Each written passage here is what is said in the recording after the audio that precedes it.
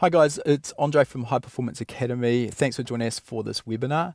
In this webinar, we're going to be delving deep into the techniques that we can use for tuning a turbocharged car. Now, for today's webinar in particular, we're going to be demonstrating these techniques on a Nissan S14 running a Nissan SR20 DET 2-litre turbocharged engine, and the ECU fitted to this is a plug-and-play Link G4 ECU.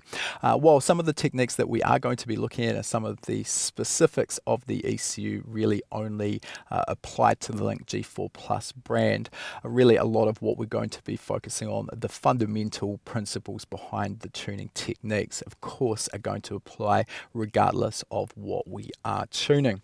Now, when we're talking about tuning turbocharged cars, I know that this does tend to scare off a lot of novice tuners. They may be quite comfortable tuning a naturally aspirated engine, but the idea of tuning a high-powered or even just a moderately powered turbocharged engine can seem a little bit daunting. So this webinar is really intended to show you that there is nothing to be afraid of, give you some tools and techniques that you can use, and hopefully also a better understanding of what we're actually trying to achieve and how we need to go about it. If you understand all of this, you're going to be able to get a better result faster, most importantly without risking any potential damage to your engine. Now, really, when it comes down to tuning a turbocharged engine, fundamentally they aren't actually much different than a naturally aspirated engine. Really what we're trying to do here is tune the fuel, optimize the fuel delivery to suit the amount of air entering the engine, the mass of air entering the engine, and then of course choose or optimize the ignition timing so we're creating the spark at the correct point in order to create maximum cylinder pressure at the optimum point in the engine cycle. You remember it's typically somewhere in the region of about 16 to 18 degrees after top dead center. Now, of course, there are some considerations to understand when we are dealing with a turbocharged engine in comparison to a naturally aspirated engine. First of all, when we're talking about a turbocharged engine, as we move into positive boost, what we can do is actually forget for a minute that we're typically using manifold pressure or boost pressure on our load axis on a standalone ECU. Really, the important aspect here is that as we move past 100 kPa, our atmospheric pressure, which is the maximum we can reach with a naturally aspirated engine, as we move up into the positive boost regions, what we're really doing is using that turbocharger simply to cram more air into our cylinders. Now, if we understand that, then we can actually apply the trends that we should already understand in terms of what the engine is going to want with the fuel and ignition requirements. So this again, really, when we break it down, forget about the turbocharger for a minute, just think about what we're doing to the engine. We're forcing more air into the cylinders. So this has two effects. First of all, let's deal with the fuel delivery. As we force more air into the cylinder, we're always adding more fuel to mix with that air anyway, even if we're targeting a fixed air-fuel ratio. But as we increase that airflow into the cylinder, what we're creating is more heat during the combustion process. And remember that the heat is one of the aspects that can potentially be damaging to our engine. So as we increase the airflow into the engine, we tend to move towards a richer air-fuel ratio target. So as we move from a naturally aspirated point, 100 kPa, up into positive boost pressure, because of the extra fuel and air that we're combusting inside the cylinder, we're going to naturally begin targeting a richer air-fuel ratio the further we move into boost. Now, that's not to say that we're indefinitely going to target richer and richer as our boost pressure increases. What we find is that there is a kind of a limit of how rich we can really run the engine before our power really starts to taper off. We may even run into problems with rich misfires. But I'm going to talk in terms of lambda here on a pump fuel on a standard piston engine. We may be targeting somewhere in the region of maybe 0.88 to 0.89 0.92 for a naturally aspirated engine at wide open throttle. If we take a turbocharged engine, let's say we're running 1 bar around 15 psi of boost, we may go richer than that naturally aspirated target. We may end up tuning in the region of perhaps 0.78 to maybe 0.82 lambda. As we move further into positive boost, we may choose to move richer again. So that's one of our trends. As we increase our boost pressure, really what we're doing is just forcing more air into the cylinders. Hence, we start targeting a richer air fuel ratio to help cool and control that combustion chamber temperature. Now let's talk about the ignition timing, and really the trend we've got here is exactly the same again as what we see in a naturally aspirated engine. As we move from low load, such as idle or light throttle cruise, through to wide open throttle or 100 kPa in our naturally aspirated engine, we tend to see the trend where our ignition timing is retarded. Now that's simply because at light throttle, we don't have a lot of air entering the engine, we don't have a lot of air and fuel molecules inside the combustion chamber, and the actual combustion process tends to be quite slow. The speed that the flame front moves through the combustion chamber is relatively slow, relatively speaking anyway. When we go to wide open throttle though, we've now got a lot more fuel and air molecules tightly packed inside the cylinder, and the actual combustion speed increases. The flame front moves faster through the cylinder. It can combust all of that fuel and air much quicker. So naturally, when the combustion speed increases, we don't need to have as much ignition advance. We don't need to start the ignition event as early in order to achieve peak cylinder pressure at our optimum point. Now this process, this trend again continues as we move into positive boost pressure. We're going to see a trend where as we increase our boost pressure, we tend to retard the timing.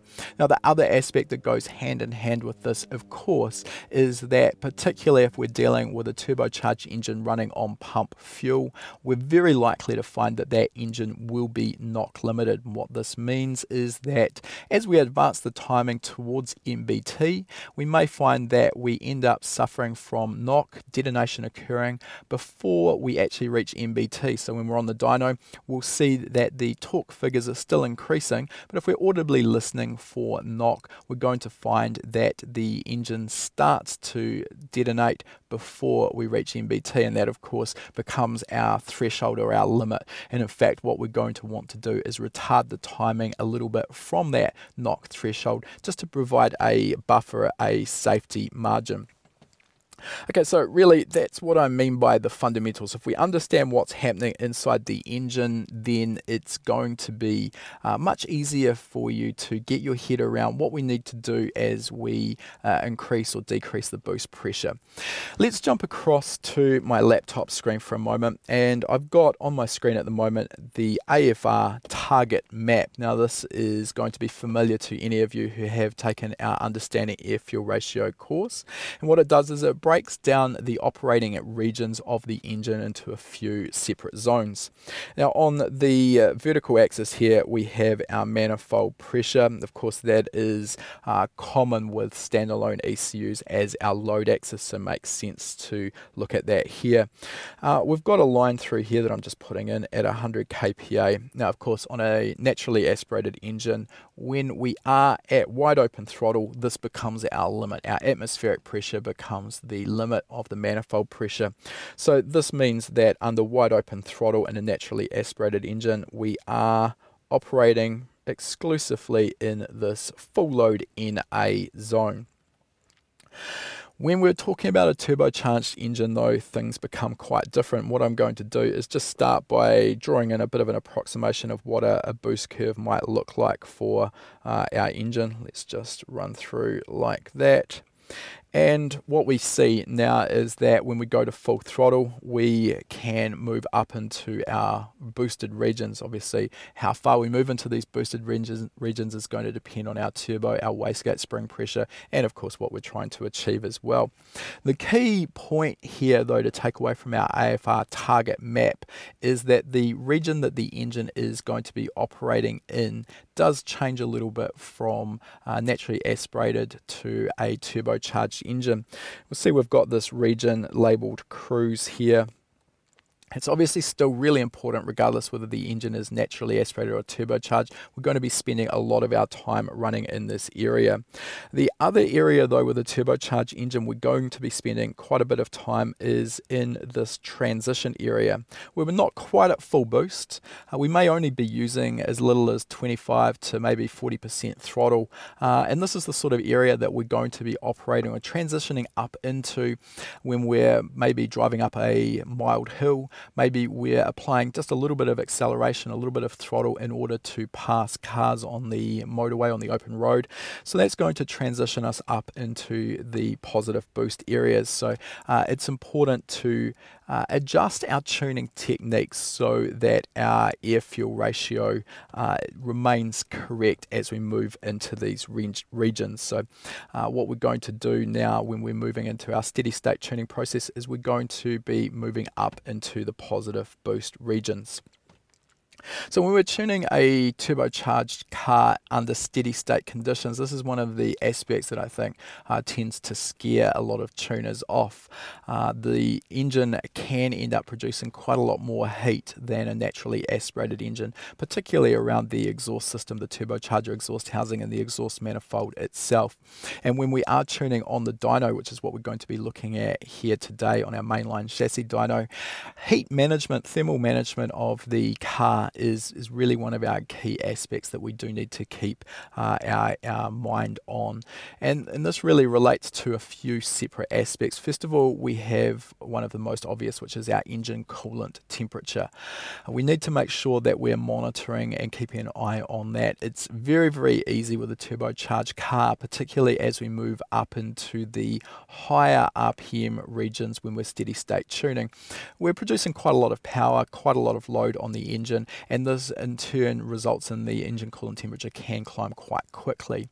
It's very easy to have our mind so focused on the task of actually optimizing the fuel or the ignition timing or both that we ignore the engine coolant temperature and it gets out of control. So we need to be very careful that we make a mental note to watch our engine coolant temperature, make sure that that is not getting too high.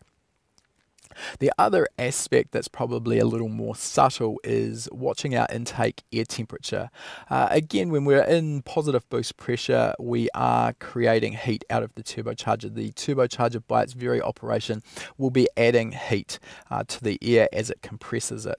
Now, naturally, we're probably going to have an intercooler fitted to the car, but particularly under sustained high load operation in steady state, or if we're doing back-to-back runs in ramp run modes on our dyno, what we can find is that we end up heat soaking that intercooler. It's very difficult in a dyno cell to replicate the airflow that we're likely to see at maybe 60 to 100 mile an hour out on the open road. And what this can mean is that the cooling available for the intercoolers is not as good as what we actually will see in the real world. Now, while we do have air temperature compensation in our ECU, be that through a compensation table or directly in the fuel model, depending on how the ECU operates, what we really want to do when we are tuning on the dyno is make sure that the conditions that we are tuning under are as realistic as possible. The closer we can get our actual operating conditions on the dyno to what the car will see out in the real world, the better the results we're going to get, the better the accuracy of our tune. So it's really important to make sure we monitor that. Now, in saying that, it's probably we'll cover this a little bit further into the webinar where we move into ramp runs. But one of the tricks that I do use on a chassis dyno when I am tuning a turbocharged car using ramp runs is to keep a spray bottle of water handy, and what I'll do is do a full power run on the dyno, ramp run on the dyno, and then I can spray water over the intercooler, and that's going to help with the dyno fan still blowing on it. That's going to help pull heat out of that intercooler and helps give more consistency for the intake air temperature run to run. Last aspect in terms of heat management that we need to probably keep an eye on as well if we can is our oil temperature. This is less of a concern and of course a lot of aftermarket ECUs won't be fitted with an oil temperature sensor. But if you do have the ability to monitor that, it is something that is worth keeping an eye on, as again consistent steady state tuning under high load and high RPM will put a lot more heat into the oil, into the engine's oil, and of course that can be dangerous if it gets out of control. Okay, so let's move back to my laptop screen for a moment, and we'll just again address this air fuel ratio target map. And really, when we are tuning, regardless whether it's naturally aspirated or turbocharged, supercharged, what we're really wanting to do is use the dyno in the smartest way possible to replicate the way the engine is going to run on the road. And this is where we're breaking up our tuning process between steady state tuning and ramp runs. What we really want to do is steady state tune the fuel and ignition maps in the areas that the engine is actually going to be operating in steady state. So for example, typically if we go to wide open throttle, the engine's really not going to be in steady state because the engine's going to be producing more torque and power. It's going to be accelerating. However, if we're at perhaps 15 to 20% throttle in a high gear under cruise conditions, the engine torque will be such that the RPM stays relatively consistent. So under those conditions, we're going to be running in steady state conditions, and that's how we're using the dyno. So again, just jumping back to this target map, we'll just draw in our boost line again. For some reason, this time we've got a little bit more boost, but that's just fine. So as I mentioned before, in a naturally aspirated engine, we are operating down in this cruise area. We just want to extend the area that we're going to be focusing our main energies on up slightly into our positive boost area. This is the area that the engine is going to spend the most amount of its time operating in when we're just cruising around or driving. And it pays to spend our attention here getting our fuel and ignition really accurately mapped. This is going to pay dividends because the car will be more responsive to throttle input. It's going to offer better fuel economy, lower emissions. Just generally, it's going to be a nicer car to drive. The flip side of this is, just like with a naturally aspirated engine, there's less point spending our energy and time tuning at high RPM and low load. The reason for this is we're not going to be driving there under steady state conditions. The chances are we're only going to be transitioning through these areas, and while obviously we still need numbers in the maps here that are at least in the ballpark, we certainly don't need to be as accurate there. If anything, it's safer to be a little bit on the rich side. So an understanding again here of just what we're actually trying to achieve will allow us to do a better job. All right, let's look at where the engine will run at wide open throttle. So we've got, we'll just get rid of that line that we put in. So we've got, with a turbocharged engine, an unusual situation where we will be able to run at various different boost levels depending on what we're doing with our boost control.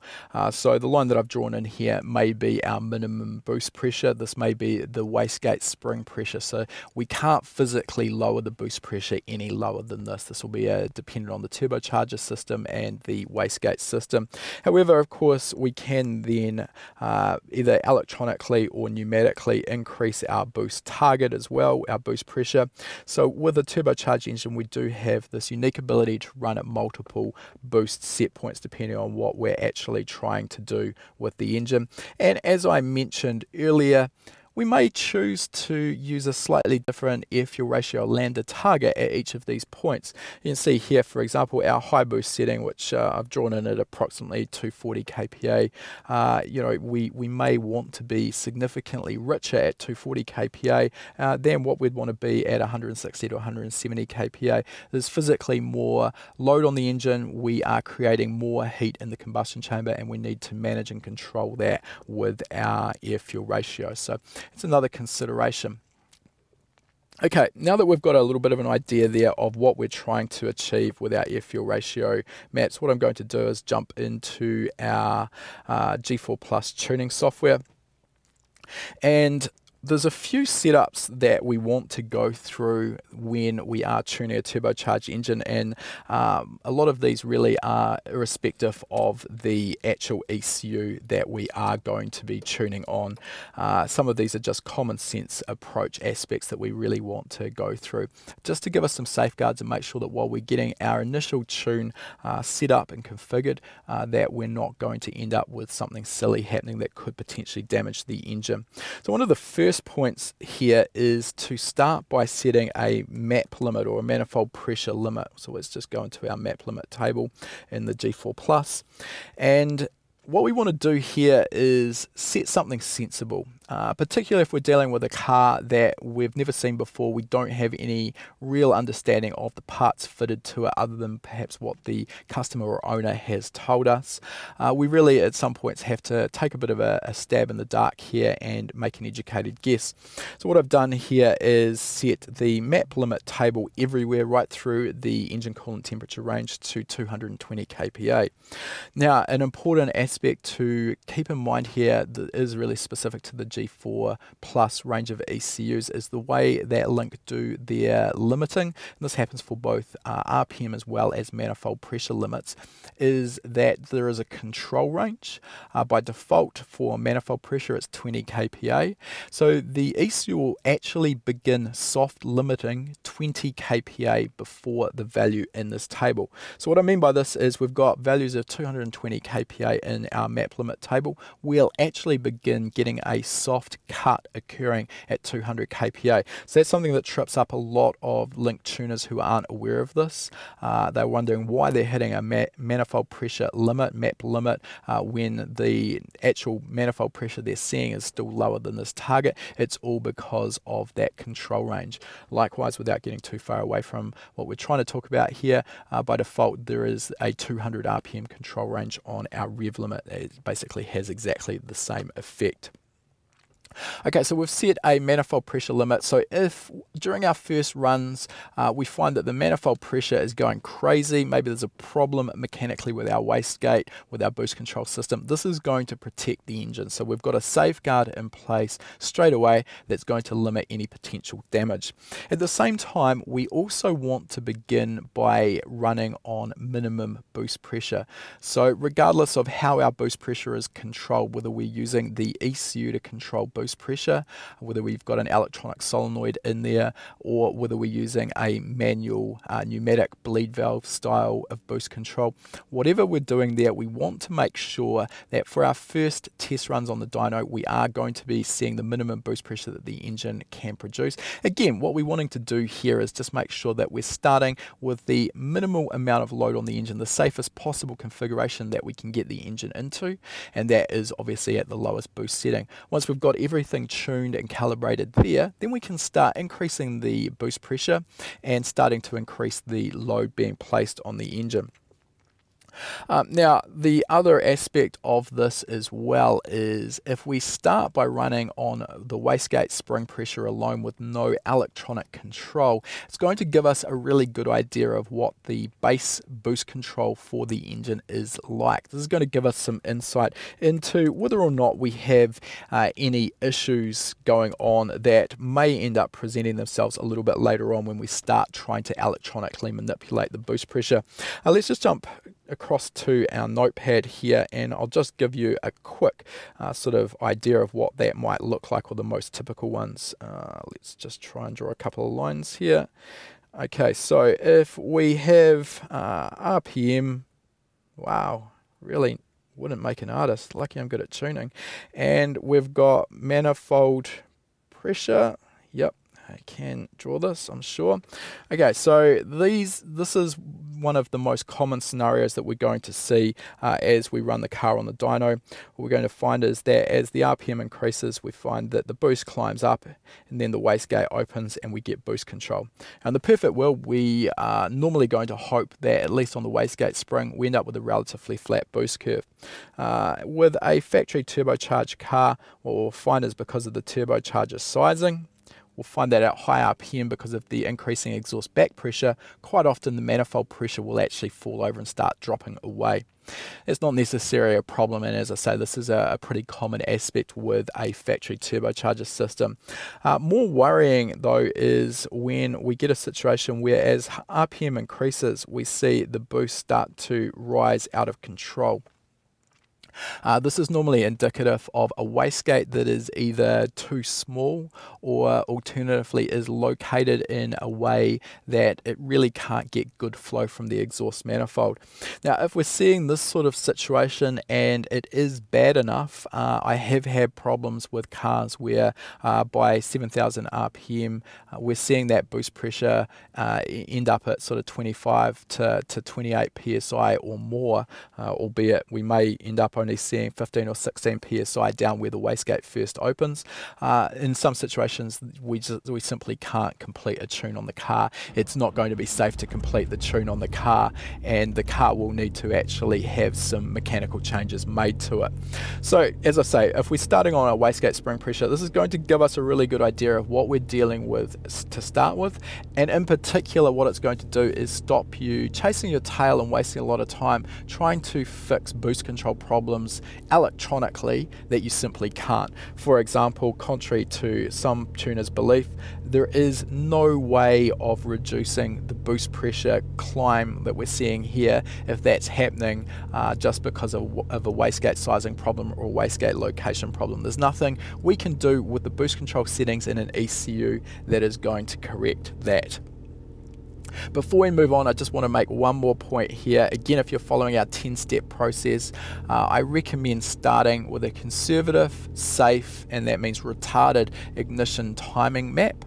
The ignition timing map on a turbocharged engine, as we retard the timing, what it does is it creates a lot more exhaust gas temperature. This provides more energy to the turbocharger, so if you are running very retarded ignition timing, we may actually see a situation where we do get a little bit of boost creep at higher RPM, and as you start optimizing the ignition timing, advancing it towards MBT, what we'll actually find is that boost pressure drops back down again. So that's just one thing that we do need to keep in mind with regard to our ignition timing if you are starting with conservative retarded ignition timing values.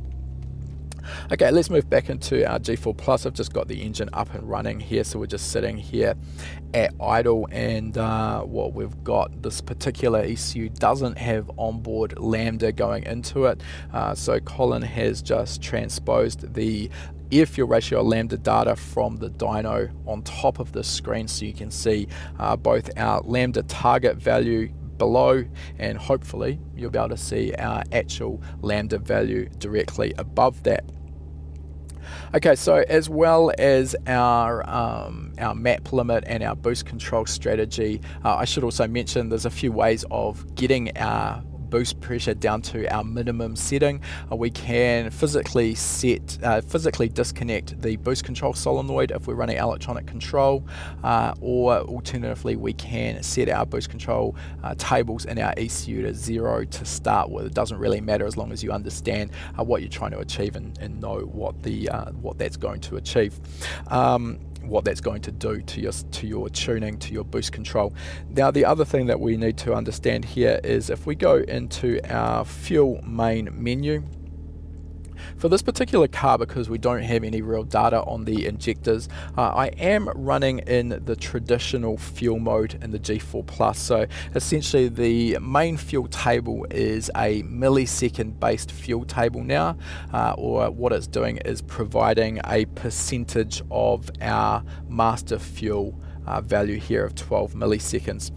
In the G4 Plus we also do have this background fuel or load equation mode as well. You see that says load equals map. It's important just to have an idea of what that does. So it does a background adjustment to the final injector pulse width being delivered to the injectors. So what this does is it works on the principle that as we double the manifold pressure, we need to double the injector pulse width in order to maintain a consistent air-fuel ratio. So that the numbers in this table here, what they actually mean is that if we have a number of 100% at 100 kPa or atmospheric pressure, then we will end up with our master injector pulse width of 12 milliseconds being supplied through to the injectors before any background compensations are applied. And then as our manifold pressure varies, the ECU is automatically reducing or increasing the injector pulse width to suit. Now, another really important aspect if we are using the traditional fuel equation is the interaction of our open loop lambda table or also our overlay table, which we can see here. We've got two of these options here, open loop lambda table and lambda target table overlay. You'll see that I've got both of these off, and really whether you choose to use these is a personal preference aspect. For this case, I'm choosing to leave them turned off. We do not need to understand how that's going to affect our tuning. Let's go through to our AFR lambda target table and we'll have a look at that. So we've got a conventional lambda target table, and regardless really whether we are using that overlay table or not, I'd really recommend filling this in with our realistic lambda target values, something that's sensible and what we actually want to be targeting. Now if you are using the lambda target overlay, if that function is turned on, then the ECU will make changes to the final injector pulse width based on the numbers in this table. So I like to think of this as Link's sort of pseudo volumetric efficiency method of tuning before they actually brought out their modeled fuel equation, which is a proper VE fuel model. So essentially with this, if you've got the overlay table turned on, if you tune your fuel table so that your measured air fuel ratio matches your target, then just like a VE based fuel model, if you make changes to the AFR targets, then the measured air fuel ratio should also track those changes pretty accurately. So that's just something to keep in mind. If we've got it turned off like I have now, it's not going to have any effect on our actual tuning, with the exception if we're using closed loop lambda control. So just really important to understand that. If we turn it on, what it has the effect of doing is flattening our fuel table. So our fuel table shape just ends up a little bit flatter because we're not required to compensate for different air fuel ratio targets in our main fuel table itself. Okay, so let's have a look at our steady state tuning process. What I've done is, we'll jump back to our fuel table. What I've done is I've started with some pretty conservative ignition values in there. We're going to focus on our fuel table for a start. So let's just get our engine up and running here. And what we're going to do is go through to 2,500 RPM, where we can get into positive boost pressure. Come up to 2,500 RPM. So right now you can see that I'm sitting just about at minus 40 kPa here, and at the moment my lambda is just marginally leaner than my target of lambda 1. We're sitting about 1.01, 1.02. So just like if we're tuning a naturally aspirated engine, we're just going to add a small amount to that particular cell in the fuel table, and we're right on our target now. Now we can increase our throttle opening. We'll move up to our minus 20 kPa target. Pretty well on our target there. I'll just remove a little bit of fuel. We're right on our target of lambda 1. And all I'm doing is just referencing the AFR lambda target value there is coming simply from that AFR lambda target map that we've already looked at. Okay, so we'll come up to 0 kPa now, and we'll see that our lambda target's sitting around about 0.975. We're actually pretty much right on our target. Now this is an aspect that is also important to understand. If we're running a naturally aspirated engine right now, we would be at wide open throttle, and we'd probably be targeting maybe 0.88 lambda, maybe 0.90, somewhere in that region. Now you'll notice that if we look at my throttle position, we've achieved 0 kPa there, or 100 kPa atmospheric pressure. with just 28% throttle. So we've really barely got the throttle open. So ultimately the amount of fuel and air being combusted at the moment is still not really that massive. So you can see that that's why my lambda target at the moment is sitting at 0.96, 0.97. So our actual lambda target that I'm using here during those transition areas in the AFR target map is quite a bit leaner than what we'd use on a naturally aspirated engine. Let's just go across and look at that. So 100 kPa here, you can see that I'm targeting 0.95 lambda. So just an important aspect there, particularly because you're going to be operating in this region quite a lot in the cruise areas. You want to make sure that your targets there are a little bit leaner than what you would use on a naturally aspirated engine, otherwise you're going to be affecting your fuel economy. Okay, so now I'm just going to increase my throttle, and we're coming up to 20 kPa of positive boost pressure now. So we're actually up into the positive boost areas. Again, our air fuel ratio, our measured lambda, is pretty close to my target of 0.918. We'll just move it around a little bit. I'll just remove a touch of fuel, and we'll just move up. At this point, I am now at wide open throttle. You can see my throttle position all the way at wide open throttle. And this is the part that a lot of tuners get a little bit scared about. We're now in positive boost pressure at steady state, wide open throttle.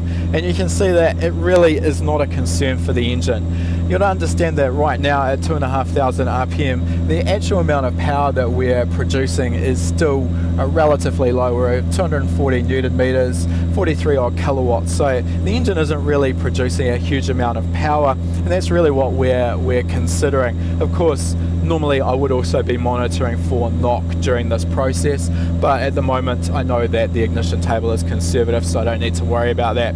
So we've tuned that zone already. As you can see, we're right on our target. So really that's the process we're going to go through with our steady state fuel and ignition tuning. The ignition tuning is exactly the same. We're of course just looking at our torque plot on the dyno as opposed to our air fuel ratio. Now, what we're going to do is increase our engine RPM now. We'll go all the way out to 4,000 RPM. Now this is where things do start changing a little bit. As I said, thermal management is one of our biggest concerns when we are tuning a turbocharged engine. And while at 2,500 RPM, we aren't producing a huge amount of load, we aren't producing a huge amount of power. When we start increasing our engine RPM, of course, everything does increase in terms of the amount of stress and load and heat being placed on the engine. So we're sitting there at 0 kPa at the moment. A technique that we can use here, if we've got an engine that's really struggling to maintain temperature, is what we can do is go into load for a little bit, look at our air fuel ratio, or if we're tuning our ignition timing, look at the torque value, and then before we make a change, rather than making a change while we're in that zone, we can back off the throttle, back to a lower load point where there's not so much stress being placed on the engine, and we can make that change and then we can go back and have a look. So let's have a look at that process now. Let's tune our 20 kPa 4,000 RPM site. So I'm just going to increase my throttle. Right, I'm in the middle of that site now. I'm looking at my measured lambda. You can see we're sitting at about 0.82. and our actual target was 0.92. So now I've had a look at that. I know what my air fuel ratio was. I've now reduced the throttle. We're back down into vacuum. There's less stress being placed on the engine and we're comfortable.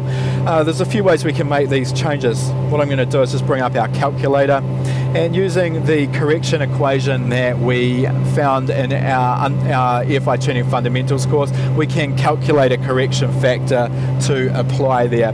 So you remember that's just our measured, in that case it was 0.82, divided by our target, which was 0.92. So what we need to do there is multiply the value in our table by 0.89. Essentially we're removing 11% fuel. So let's do that now. We'll multiply by 0.89. Okay, so we've made that change without the engine actually being under any load or any stress. We'll just go back in now, come back into that site,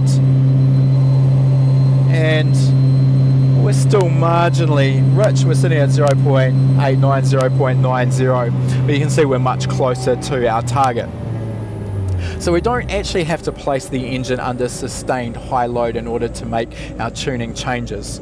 We can go into a zone, look at what our air-fuel ratio is, come back out and then make any adjustments before finally going back and having a look and making sure that correction was effective. Now, this is a much safer way of tuning. Now likewise, when we are moving into untuned zones, we do need to be a little bit sensible about how to approach those. Of course, the tuning envelope, if you like, is a little bit tighter on a turbocharged engine in terms of giving the engine a safe air-fuel ratio, safe ignition timing that's not going to damage it. So if we tune a zone, increase the load, and then find that the air-fuel ratio is lean, we're much safer to drop the throttle position again, come back out of that zone, make the necessary changes, in other words add some fuel to it, and then go back and have another look, rather than sitting there with the engine running leaner than ideal while we slowly go about increasing the fueling and getting that on point. So that's something to consider there. Likewise, obviously, if we move into an untuned ignition zone as we're increasing the load and we find that the engine is starting to suffer from knock, we're much better to reduce the throttle position, get rid of that knock. We can then reduce the timing and go back and have another look.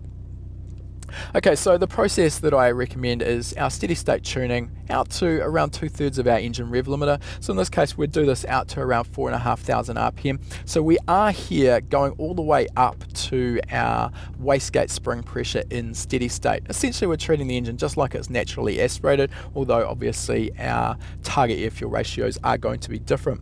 Once we've done that, we can then transition across to doing some ramp runs, and we're going to have a look at one of those now. Now, once we do transition through to doing ramp runs, of course we should find that our air fuel ratio is already pretty close to the target that we're expecting. We should also find that our ignition timing is relatively close.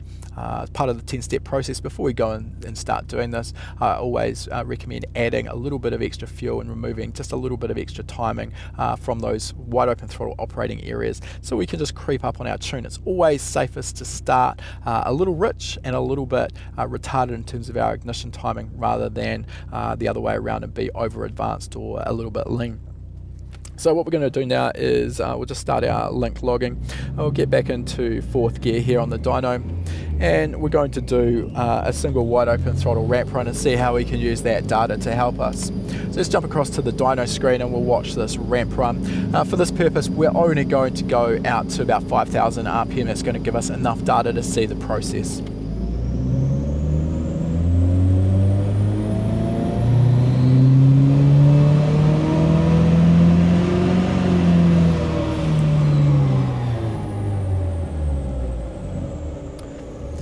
Okay, so that's our little ramp run complete there, and we've got a fairly uninspiring 175 horsepower at the wheels, 130 kilowatts. So our top line there is our lambda plot, and we can see that our middle line is our manifold pressure, obviously our power line at the bottom. We can see that our air fuel ratio plot, we started up around about 0.96, 0.97, when at the beginning of the run we've essentially got very little boost, only about 1 psi, 1.5 psi. As we see the boost increase, we see our measured lambda start to drop richer, and then at the point where we actually hit the wastegate spring pressure, in this case 10 psi, we'll just save that so we can actually go back and have a look at it. We saw that the lambda met our target. Sorry, I'm just having a few technical problems. Right, there we go. Yeah, we can see that where we reach our peak boost pressure, our wastegate spring pressure around about 10 psi, we see that we've come down to our target of about 0.80. And of course, you can see we've got this little lean area here, around about 4.6, 4.750 RPM. So the process here, again, is really the same as what we apply when we are tuning a naturally aspirated engine. What we're doing is using the feedback from the dyno to, first of all, adjust our fueling. Any areas that are rich or any areas that are lean, we're going to go through and correct those in the fuel map. Once we've done that, then we can go ahead and optimize our ignition timing. Now, what we've done here, once we've completed our ramp run tuning and our steady state tuning, is we've got a complete fuel and ignition map built up for our engine. at our wastegate spring pressure level. Once we've done this though, normally what we're going to want to do is start increasing the boost pressure. And before we do that, what we can do is extrapolate the results that we're seeing out into the higher boost areas. So by looking at the trends in our fuel and our ignition maps, we can then copy those trends out into those untuned areas. So let's just jump back into our laptop screen here. And for example, on our fuel table here, we're running approximately through, I'll try and draw that a little bit nicer, we're running approximately through this sort of 60 kPa zone here. We're probably transitioning up towards the 80 kPa zone, so we're probably sort of interpolating between these two rows. So what we can do though is have a look at the shape of the numbers in this table across the areas that we have tuned. So for example here, we've got a value at 40 kPa of 60.4%. As we've moved up, we've got a value at 60 kPa of 62.4, then a value at 80 kPa of 64.4. Now this is as far as we would have really tuned under ramp run conditions and steady state conditions. Chances are though, we may want to end up running at 100 or 120 or 140 kPa of boost pressure. So what we can do is extrapolate that shape up into those untuned areas. Now you can see we've essentially been going up about 2% in that fuel table per 20 kPa. And I've just continued that trend here. So we've got values of 66.4 and 68.4%. So essentially once we've got a tuned row, let's say we've tuned our 80 kPa row, what we can do in the G4 Plus software is highlight that entire row, use the control and up arrow to copy that up into the next column, and then all I'm going to do is follow that trend, which we know we're adding around about 2% of fuel. Now that's not necessarily going to be 100% perfect, and particularly if we're tuning on a VE based fuel model, contrary to popular belief, we don't see the VE numbers continue to increase indefinitely as we increase our boost pressure. The actual manifold pressure is accounted for in the main fuel equation. So in the VE table itself, all we're really doing is accounting for changes in the engine's volumetric efficiency. So what we tend to see is as we start to go from 0 kPa up into positive boost, we'll generally see those VE numbers climb quite sharply.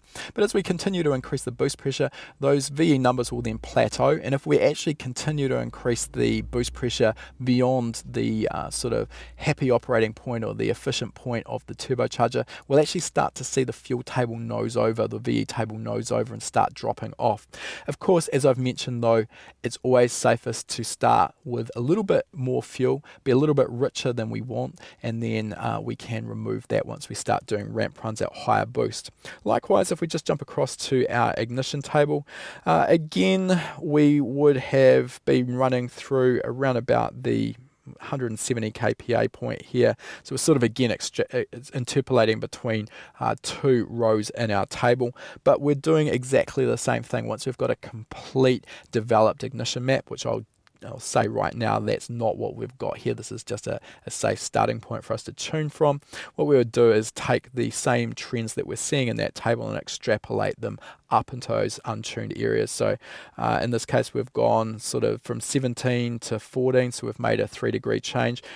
We've gone from 14 to 12, so we've made a 2-degree change, and then from 12 down to 9, so a 3-degree change there. So again, what we can do there is highlight the entire row, control and up arrow, and then let's say -3, we don't want to add any timing, and the same again, so that's just going to extrapolate that trend out.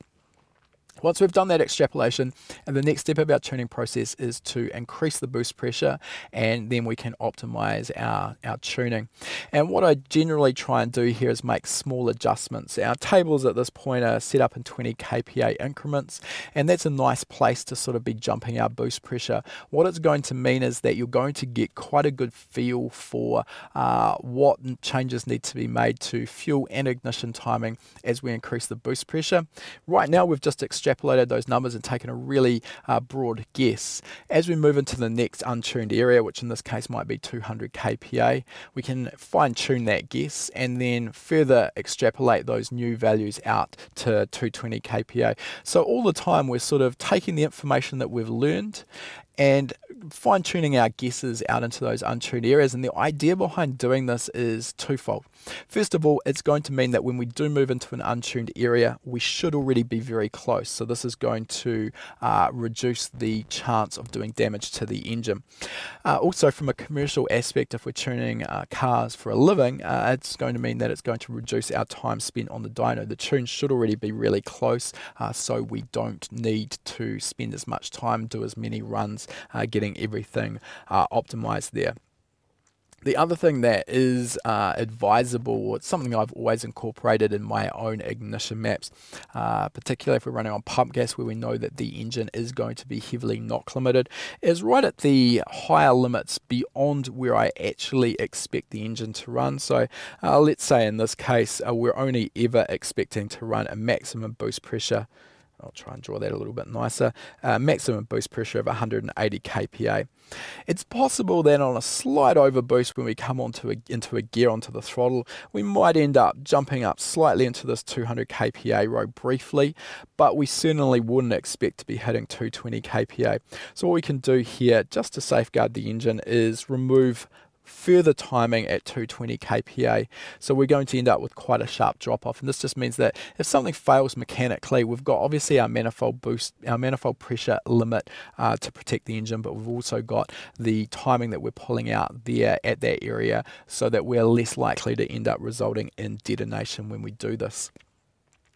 Okay, so the tuning process when we are increasing the boost pressure, particularly on pump fuel, is you're very likely to find that you get to a point where you start going around in circles, adding boost, but ending up with more detonation occurring because of the spiraling, increasing combustion chamber temperatures. The combustion temperature promotes detonation, so in order to reduce that, we tend to have to pull timing out, retard the timing. So you tend to go around in a circle, adding boost, removing timing, and kind of putting a whole lot more stress and load on the engine and kind of achieving the same ultimate power level. So this is a really good guide when you start getting to the point where your ignition table is starting to nose over quite sharply and you're starting to have to pull a lot of timing as you increase the boost pressure, but you're not seeing any gain in power. It's a pretty good indication, unless you've got a very specific reason to keep fighting and pushing forward. You're probably best to leave the maximum boost pressure set at that point. There's really minimal amounts to be gained, and again, you're just putting a lot more heat stress and load onto the engine for no real benefit. Okay, we're going to move into questions and answers shortly, but I just want to cover off one more aspect here, which is, again, this is probably a slightly more advanced technique. Where we're dealing with a car that is going to be running very high boost pressure, and we are starting with a very, very stiff wastegate spring that might end up giving us maybe 20 or maybe 25 psi of wastegate spring pressure. So that's the minimum boost pressure we can run. We may find this a situation in cars that we really want to run very high boost pressure, maybe on ethanol blended or race fuels, or in drag applications as well. Now let's jump across to my laptop screen, and this gives us a slightly unique situation. I'll just again draw this sort of boost curve that we might expect to see here on our screen, and we'll come up somewhere around about here. Okay, so that might approximate what we're likely to see. Actually, no, I'm going to draw that a little bit lower down so we're seeing peak boost a little bit sooner. Right. Now, under these situations, we can modify our technique a little bit.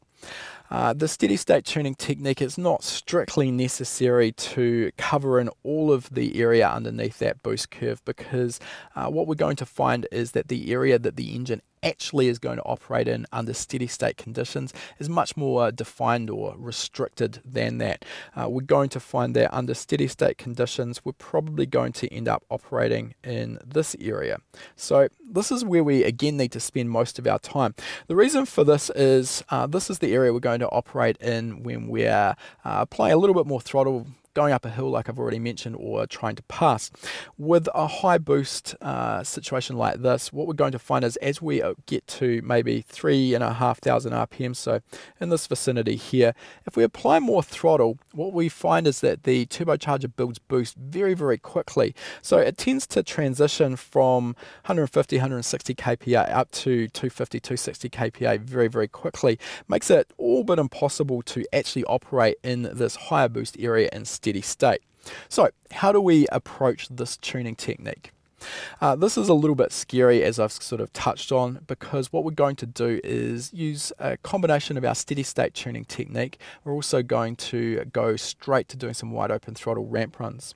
So here what I'd suggest is doing our steady state tuning up to perhaps 150 to 170 kPa, and you will find that there is a point where it's almost impossible to hold the boost pressure really stable. As I've said, as we add more throttle, the turbocharger tends to spool very quickly, and it will increase boost pressure even as we maintain a constant throttle position. So we're going to steady state tune that area of the map, and we can transition to doing some wide open throttle ramp runs. Now, of course, under this situation, we don't really know what our numbers are going to be in our fuel and ignition maps at maximum boost, or sorry, our wastegate spring pressure boost level at 3,500, 4,000 RPM. So what we want to do here is start by doing small ramp runs. We may do a ramp run from perhaps 1,500 RPM out to 2,500 RPM. Now that's going to give us a little bit of a snapshot of what's going to happen in that untuned area, and we're going to be able to follow that trend that we're seeing, slowly increase our ramp runs 500 RPM at a time until we've got out to a point where we can run right the way through the rev range. So that's going to give us a situation where we've got our engine tuned broadly at wide open throttle, and we're also going to be tuned under steady state conditions down here. And of course we've got this area in between that isn't tuned. So the way I'm going to deal with that is, because we expect to see our VE numbers or fuel table numbers move reasonably smoothly, what we can do is simply interpolate our values between these two bounds, and that's going to give us numbers that, while they may not be pinpoint accurate because we're not operating in steady state conditions in that area, we're going to be definitely close enough to get through. Alright, so this is starting to get a little long here, so I'll just really quickly cover off the 6 steps of that process that we've gone through, and we'll jump into questions. So the first step is to make sure that we've got our boost control system set to minimum boost, and we've got a map limit set up so that we've got some protection in case something goes wrong. We're going to steady state tune our fuel and ignition exactly like we would for a naturally aspirated engine, albeit with obviously our modified air-fuel ratio targets. We're then going to start moving into wastegate boost pressure runs under ramp run conditions on the dyno, and we're going to tune and optimize that fuel and ignition under that minimum boost pressure condition. We're going to then extrapolate the results that we're seeing for both fuel and ignition out into those untuned areas. Then we're going to begin slowly raising our boost pressure before fine-tuning those areas as we increase the boost and move further out into the untuned zones. Finally, if we're tuning a high boost application where we've jumped straight ahead and gone to wide open throttle, or alternatively, if we're making quite large increases in our boost pressure, maybe we're jumping across rows for fuel and ignition, we can choose to interpolate between those zones because again we're expecting the fuel and ignition numbers should have a relatively smooth and consistent shape to the maps. Okay, let's move into some questions here and we'll see what we've got. Corey has asked, do the same fundamentals apply to a supercharged application, being that the boost is fixed? So Corey was talking there about the point where I was explaining the air-fuel ratio target map diagram. So yeah, absolutely they do. So while the boost pressure from a supercharger is fixed, what we will still see is very much the same boost response or boost curve relative to throttle position. What I mean by this is, with a supercharger, regardless regardless whether it is a positive displacement style supercharger or it's centrifugal. If we go to 2.5, 3,000 RPM, steady state on the dyno, and start at minimal throttle position, we're going to be in vacuum, just like our turbocharged application. And then as we slowly increase the throttle, we're going to move into boost pressure. Of course, with a supercharger, we generally don't have the luxury of being able to tune at multiple boost set points. Our boost is set by the speed that the supercharger is being spun, so that kind of limits where we're going to be. So if anything, it simplifies the process because we are only tuning at one set point. Tyler's asked, could you also limit your boost by using wastegate control as well instead of the map limit table? So two aspects here. The map limit table I'm using as a safety backstop in case there is something wrong. So this is going to provide a hard cut for either fuel or ignition, depending on how we've got that set up, if something is mechanically wrong. And honestly, the number of times a car comes into me for a tune where the owner or another workshop has fitted a boost controller, I'm going to say right here that probably 90% of the time that boost control system is installed incorrectly. I don't know why it's so hard for people to get their head around. I believe it's really a simple system if you understand what's going on, but I guess that points to the fact that probably most people don't understand it. And yeah, if you've got that situation, you can think you've done everything correctly in terms of reducing the boost pressure, but because the system's plumbed wrong, you're going to end up with maximum boost, and that's where that map limit table is hopefully going to save you. Matt has asked, I'm curious about this one. Map drops at high RPM with a factory small turbo due to exhaust pressure. Is it exhaust back pressure or the compressor running out of flow? Okay, so normally what that is caused by is the small exhaust side of the turbocharger. And what happens if we're looking at the exhaust manifold back pressure, so the pressure measured turbine housing, with a factory turbocharger, it's not uncommon to see that reach somewhere as high as perhaps double boost pressure. That means as if we've got 15 psi of boost pressure in the inlet manifold, we can easily see 30 psi, sometimes more in the exhaust manifold. That boost pressure, that exhaust manifold pressure tends to ramp up as the engine speed increases, as the turbocharger becomes more and more restrictive, and what happens is the exhaust manifold pressure overcomes the wastegate and kind of forces it open. So that's one of the reasons why we sort of tend to see that boost pressure drop off. You don't tend to see that because of the compressor running out of flow.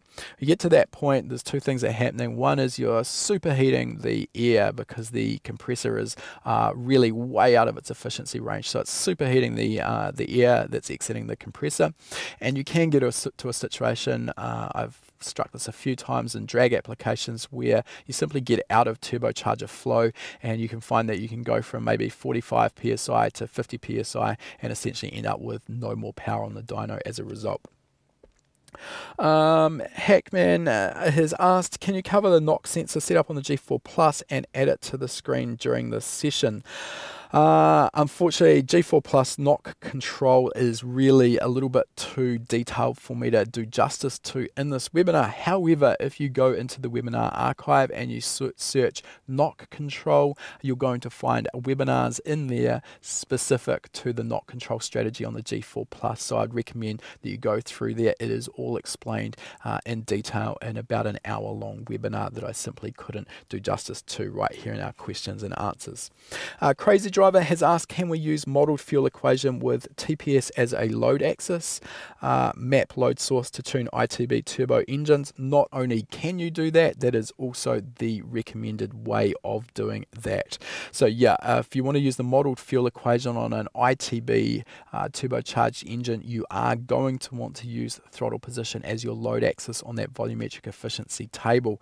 Key point to keep in mind here is that you need to still use manifold pressure as the load axis on your air-fuel ratio target table, and that's the way the ECU is going to be able to adjust the air-fuel ratio as your manifold pressure increases or decreases. One little catch there is that you may need to also incorporate a 4D compensation table, because as you start pushing turbochargers very hard and the exhaust manifold pressure starts to get excessive, what we can find is is that our air-fuel ratio is going to start moving richer than our target. Again, if you jump into the archives there, the webinar archives, this actually wasn't on the G4 Plus modeled fuel equation, but very, very similar. Link have been quite unique in that even prior to releasing their volumetric efficiency modeled fuel equation, their traditional mode was so close to replicating a VE model anyway that it kind of crosses over. In the archive there, if you search 4D tuning, there's a webinar that we did on a Nissan GTR running a RB26 with independent throttle bodies and a turbocharger. Explains the entire process there. Hackman has asked if 170 kPa would be peak zone for normal operation. Would you want to add a row just for that range, even though it does interpolate? Yeah, absolutely. You could do exactly that. Probably was a poor example in this case because we are interpolating. Generally, that would probably be my preference. Would be to, if we are running a really straight boost line, I'd quite like to have a row in the ECU's fuel and ignition table right on that boost set point so that I can be really specific with my tuning changes. TDE Champs asked, how about a quick explanation of the process for tuning AVCS while increasing and tuning the boost control at once? Right, throw me right under the bus there, Tyler, but I'll see if I can do justice to that. Really, the process here with our cam control tuning is not too much different. It's just one more aspect, or in the case of some engines, two more aspects where we've got variable intake and exhaust cams that's going to affect the engine's volumetric efficiency. What we often find though with variable cam control systems that does tend to make our job a little bit easier is that provided we're working across broadly an efficient range of the turbocharger's use, we'll actually find that the ideal or optimal AVCS target points or cam timing points don't tend to change much. So what I mean by this is we're probably unlikely to find that we're going to need vastly different cam timing targets at 10 psi to 15 psi across an area of the turbocharger as operation that it's efficient. If we start really pushing the turbocharger hard and it starts becoming restrictive, kind of like the example I used before with the individual throttle bodies, we're at high boost pressure, at high RPM, the exhaust manifold pressure is starting to really strangle the whole engine. Under those conditions, we may need to look at changing our cam targets, but generally as a good guide, the AVCS targets won't change too dramatically as our boost pressure targets change. So the process of tuning those, again, covered really adequately in several webinars. So if you search variable cam timing, VVT, in our archives, you're going to find a few examples of that on the G4 Plus as well as the Haltech Elite and the AM Infinity and Motec M1. We've got all of them in there. Mac Paint has asked, in cars naturally aspirated with a high relation of pressure, is less aggressive parameters of ignition when lower compression can be had more aggression in the ignition timing? I'm sorry there, I'm not 100% sure I quite follow that question. I think if I'm getting to the bottom of your question there, what we're sort of getting to is really the trend that I was talking about earlier in the webinar, where as we increase the massive air entering the engine, the trend is that we need less ignition timing. So there, as we increase boost pressure on a turbocharged engine, we tend to require less ignition advance. I'm sorry if I've bit off track with that answer, but that's the best I can do. I'm sorry. Right, that's brought us to the end of our webinar there. So hopefully that's given you some more confidence behind tuning turbocharged engines, something that you can go out and apply in your own tuning next time you've got a turbocharged car on the dyno. As usual, if you do have any further questions, please ask those in the webinar section of the forum and I'll answer them in there. And other than that, look forward to seeing everyone back next week. Thanks for joining us, guys. If you like that video, make sure you give it a thumbs up, and if you're not already a subscriber, make sure you're subscribed. We release a new video every week. And if you like free stuff, we've got a great deal for you. Click the link in the description to claim your free spot to our next live lesson.